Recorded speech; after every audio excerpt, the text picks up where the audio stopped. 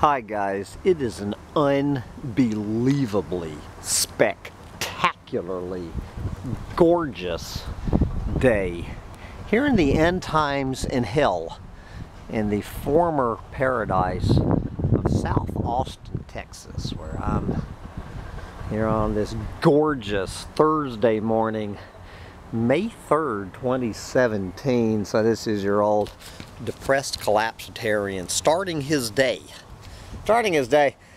So my first challenge of the day was to go into the back of my truck to find a little can of propane. I don't know if anyone who might have seen the picture of my bedroom inside the house last night. This is the picture of the back of my truck, and this is the other half of the shit you didn't see in my bedroom. This is an absolutely glorious picture of the inside of a depressed collapsitarian's brain. So anyway, guys, this is going to be a whine. We're just going to whine. Your old depressed collapsitarian's going to whine as I'm heading off to my $15 an hour job. I'm putting 5 years of college and real estate licenses in 3 states and a 148 IQ and to work here to make $15 an hour. Well, you'll actually get to see at the end of this, if you stick around to the end of this, you will actually see what I'm doing. This is a job that no self-respecting 19-year-old Mexican that you would find in the parking lot of Home Depot would agree to take. Any goddamn clueless moron would say go fuck off. Anyway, I need to be very careful about backing, but before I get into the whine, I'm just going to give you I would like to say final chapter. The final chapter, but there is no final chapter in life in hell of my week. So remember, I started off my week on Monday getting laughed out of the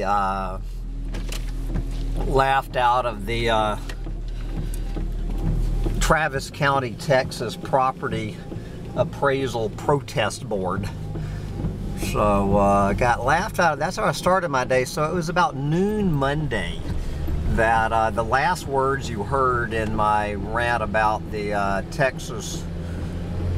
the Travis County thing was that I was heading to a vehicle inspection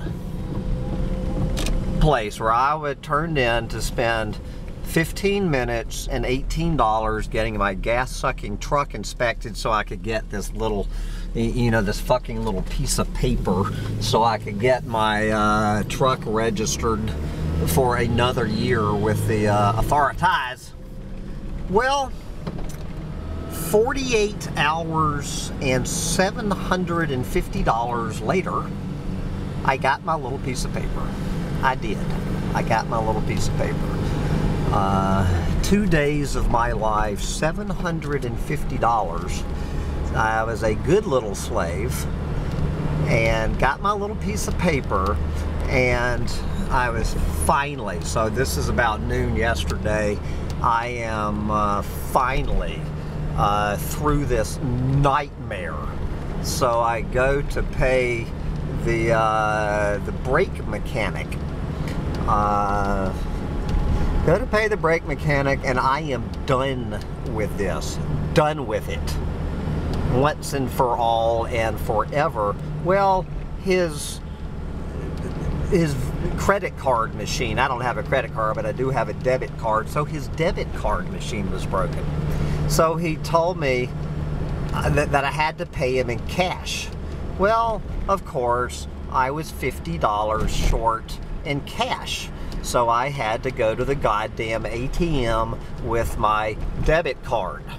So I leave the mechanic, go up there, get the $50 fucking dollars, And I come back. See, it's damn hard getting in and out of this place because there's so many fucking cars parked everywhere. And the parking lot, I mean, there's like 1 inch on either side of your own car. So I come in there with my gas-sucking truck with my cash money, and I just thought, you know, I actually I'd already been in and out of this goddamn place twice. So I told myself, Hambone, I mean, this was literally this little voice saying, Hambone, just park here on the side of the road instead of negotiating this goddamn obstacle course of these vehicles, and give the guy his money so you can get on your way to make $15 an hour working like a goddamn slave, to pay the $750 that you have spent. So that would be 50 hours of work. Well, I've got $500 worth of work. So anyway, I was only going to be down 250 bucks by the time I finished slaving in the hot sun for 50 hours. But at least I would be two-thirds of the way there at only down 250. So I give the guy the money, we shake hands, I thank him, blah, blah, blah. I mean, I could feel the weight lifting off my shoulders. For the first time in 3 days, I had this glorious feeling of lightness. I get in my gas-sucking truck. I put it in reverse. I step very slowly on the gas, looking out my mirror on the driver's side of my car, and I back out of the driveway, and we know where this story is going. Kaboom! Is where this story is going as I slam my my 13-year-old 200,000 mile banged up Toyota truck. It was the camper shell, the little corner of the camper shell sticking out. And what did I manage to hit? I managed to hit a brand new, I mean right off the lot, with the fucking dealer plate still on it, a 2017, one of these giant monster trucks, in these giant Ford monster trucks. You know, my camper shell smashing into this thing was about halfway up the quarter panel on the back of the truck. On one level, it was a glorious sound. If you've never heard the sound of a monster truck getting crunched by a little Japanese rice burner, it would have been a delicious sound if anybody on the planet except me had been making it. So there began my next nightmare. Well, it turns out that the guy at the insurance company says, well, you know, it's a liability claim, so I don't have any. I don't have any deductible. So I said, you mean I get off this scot-free? And like, well, not exactly, Mr. Littletail. That your record will now be deemed at 5 points. And I said, what does that mean? And he goes, well, depending on how they label the accident, and it sounds like it will be the smallest level of accident, each point is $50. So I said, so I'm getting 5 points. I said, so this is costing me $250. And he goes, well, not exactly. And I said, like, well, what are you talking about? So how they work this, how these fuckers at these insurance companies work this, so it's 5 points the first year, and then it drops 1 point each year for 5 years. Are you following me? So when you add it all up, assuming it is $50 and not $75, which is the other level of accident, it adds up to a total of 15 points. So I am going to pay $750. $750 fucking dollars over the life of this for backing in to one of these $50,000 fucking monster trucks in 1 second. In 1 second after enjoying the freedom of being done with this, and in 1 second I doubled the amount of money I have spent in the past 3 days, from $750 to $1,500, otherwise known as 100 hours of taking a job that any self-respecting Mexican would refuse.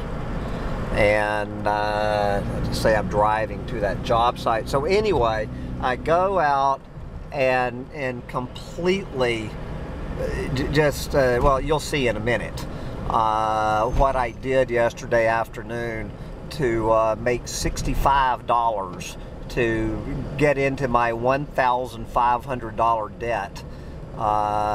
Jesus fucking Christ. So anyway, so I get to the end of the day. It is my friend here in Austin who I'm staying with. It is her 75th birthday. Her 75th birthday. So all I was looking forward to, guys, is getting my ass home, taking a shower, and meeting up with some friends,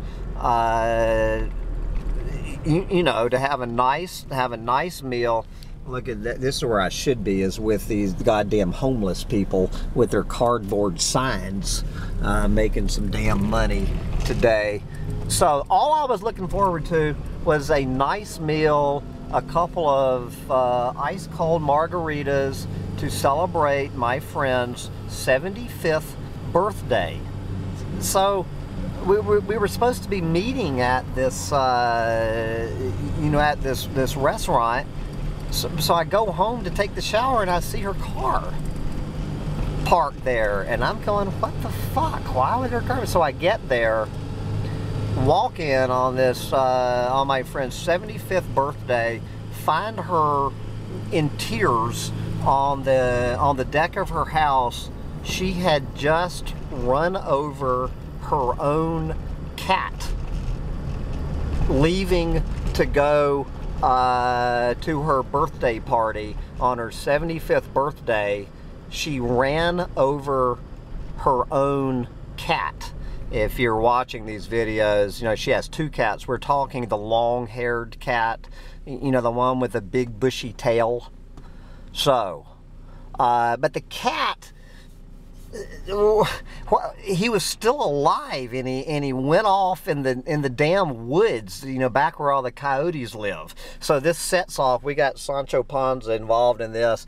So I spend 2 hours combing the woods trying to find this mangled cat. We never did find the cat.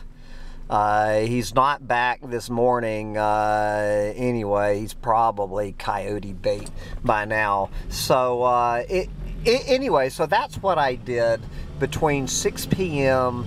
and 8 p.m.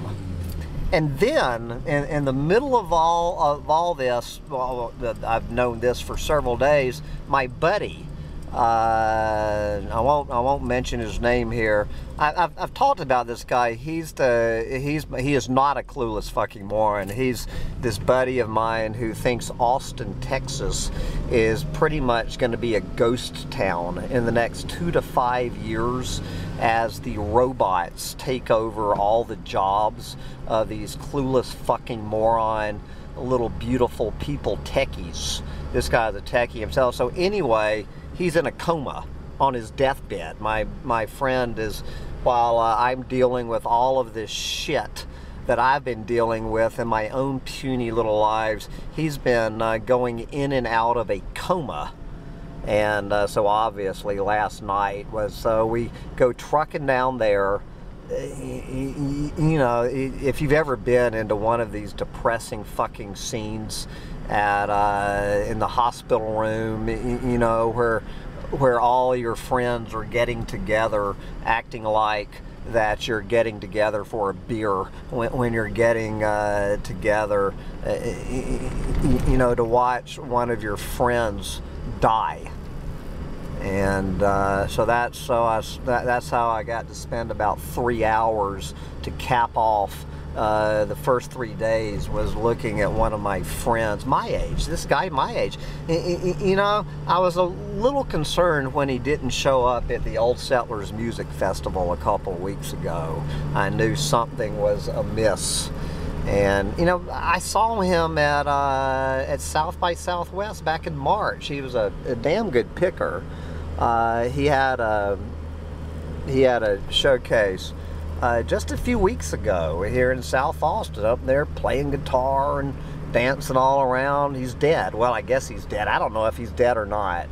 I hope he's dead. I hope he's dead is all I can say. So anyway, I want to bid farewell to my buddy. You know, just sitting there looking at him lying dead in that hospital. Well, you know what I'm saying, in a coma. Oh Lord, you know, it made me think about things. Look at these wild turkeys. No, these are guinea hens. Get those guinea hens like that. And so this has been my life so far. So anyway, I'm heading back up, speaking of my non-clueless friends. So anyway, I'm heading up the hill to this job site. Sancho Panza loves it out here. He loves it out here. So anyway, who I'm working for, just to change the, for $15 an hour, is a buddy of mine who he's a real estate investor that I used to work with when I was a clueless fucking moron real estate agent. And this guy is not a clueless moron, and I'm trying to get him to agree to an interview on Humpty Dumpty Tribe, which he is absolutely refusing to do. This guy is absolutely opposed to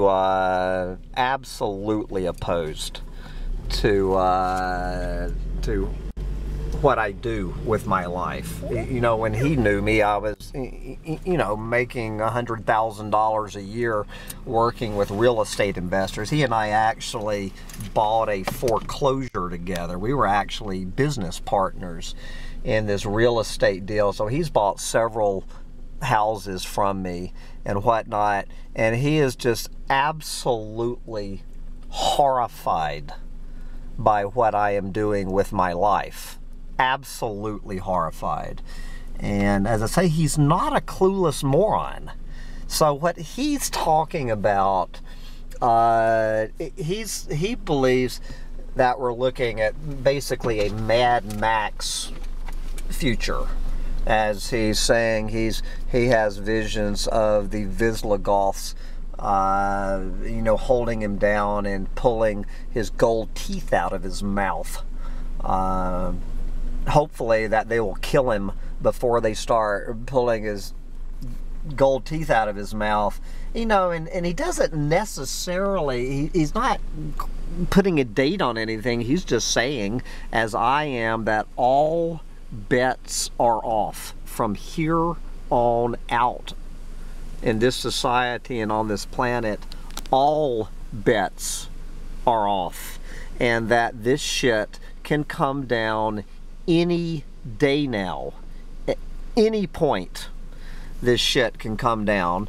And so what he's going to do is just go right about business, go right about buying real estate and doing his work on the computer. But what he's saying, and what I want to interview him about, I mean, I don't understand any of this shit. He might be able to explain it. He says there's some sort of, you know, this damn word algorithm, this AI algorithm based on these things called bots and all of this shit. He claims that on the very day, but not before then, but on the very day that the shit really does hit the fan. You know what we're talking about. I mean, when Mad Max, ramps up on this planet, he says that we're going to have a few hours that the people at least plugged into the system, there's going to be a few hours notice on the very last day that it all comes down. And that all of these goddamn 1%ers and shit are going to have a few hours to get their guilty fucking asses down in their bunkers, their underground cities, on their rockets to Mars that they're working so hard to build. Now, he doesn't have a bunker or a rocket to Mars, but he said he will know. He will be one because he's so tapped into this shit. I mean, he's really into this shit. And so he will know a few hours before the rest of us. And he says when it does come down, it will take a few hours for this entire fucking house of cards to come tumbling down. And this guy, he's no clueless moron, but you know, he's trying not to be a depressed collapsitarian. So he's going right about his business. He was kind of joking about me doing this job for $15 an hour. He is absolutely horrified that his former real estate agent and investor and advisor, so he is, you know, he's telling me to get back into real estate, you know, pointing out that a few years ago when this shit happened with this whole goddamn shit I've been dealing with, from the property tax protest, and especially all this shit with this vehicle, with this inspection, and now with this wreck. He goes, Hambone, he goes, back in the day, he goes, if something like this had happened, you would have picked up the phone, you would have made one phone call and to your fucking accountant or your lawyer or your whatever and said, could you take care of this? And that would have been it. You would never have thought about it again. Like Jesus Christ, dude, get over it. And I know exactly that's exactly what I would have done a few years ago. You know, when you're making $100,000 a year, you know, what's $1,500? You got $98,500 more to go through. But, you know, $1,500, that is 25%, pretty much of my, I mean, not counting my, my silver and my real estate. That, you know, $1,500, guys, that's 20% of my annual income that I have spent in the last 3 days. And this is, it just goes to show why 99% of us are completely fucked. Completely, totally fucked. You know, you do everything you can to save a goddamn nickel. You know what I'm saying? Go through all of this shit to save a fucking nickel, and then in 1 second, you just spent $750, or in 3 days you spent $50. You know what I'm saying? We're completely fucked. We are totally enslaved by this system. This is the reason we are a country and a planet of clueless fucking morons. I've had this rant already. It's dealing with this shit. I mean, this shit has completely eaten 3 days of my life. And now I'm going to spend the next 5 days of my life before I get the fuck back to East Bumblefuck, you know, making $15 an hour working like a goddamn Mexican. So what this guy did, I see he's looking at me like what are you doing down there, Hamo? Get your ass up here and get to work and get her done.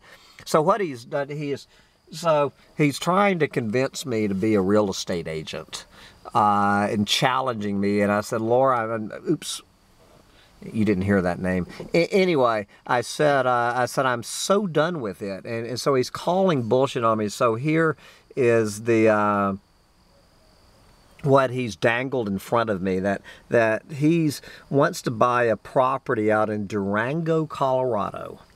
And he goes, okay, Hamba, and I want to hear you say no to this. He goes, what I want you to do is, since when he found out I was heading to New Mexico anyway, he said, I want you to spend 3 or 4 days in Durango, Colorado. Here is your assignment. Here is your assignment. I want you to go out there and bird dog for me. Bird dogging, meaning find him a property. So he wants me to go ahead of him by a few days, scout out the landscape in Durango, Colorado. I know nothing. I have not been to Durango, Colorado since 1992. I know nothing about Durango, Colorado, or the real estate market there. So the deal is this. I go out there to Durango, Colorado, and pick out 10 houses for him to look at. And if he ends up buying one of the 10 houses that I pick out, he will hand me $1,000. $1,000. Basically, what he's talking about is me riding around with some clueless fucking moron, $100,000 a year real estate agent in Durango for 3 days, and he will hand me $1,000 and going, so say no to that. Well, of course. Take a wild guess what I said to that. You're goddamn straight I'm going to go out there to Durango, Colorado and bird dog for this man. Now, of course, if he doesn't buy one of the 10 houses I find, he's going to give me a $200 kill fee for my time, which is about $15 an hour that I'm going to spend riding around in an air-conditioned car with a real estate agent. So you see how quickly I took his bait.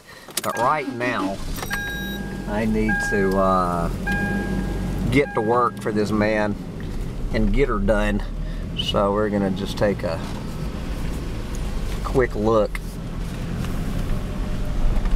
at what he's doing today. His plan for today is to take his camper for his vehicle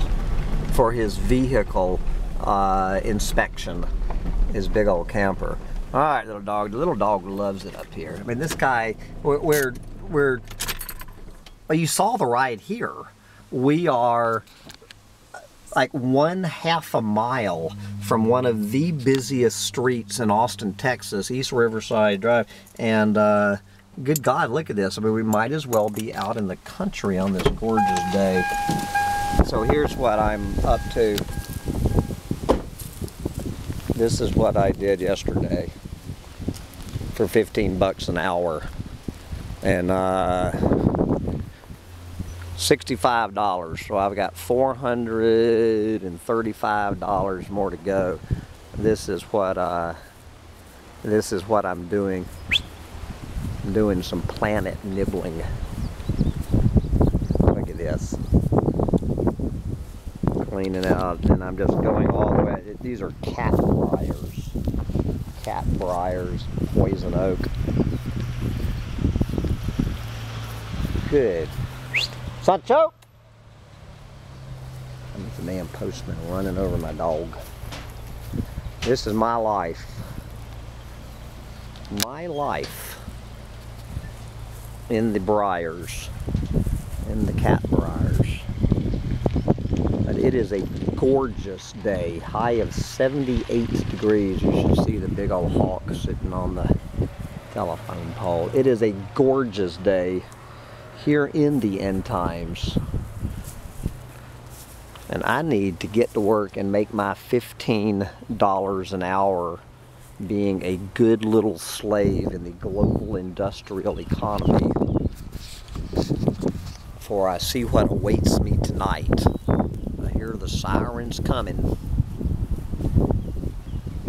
Smoke him if you got him, guys. We are so fucked. Here's a picture of my hand. This is my left hand. I guess I could wear gloves. This is one day of work.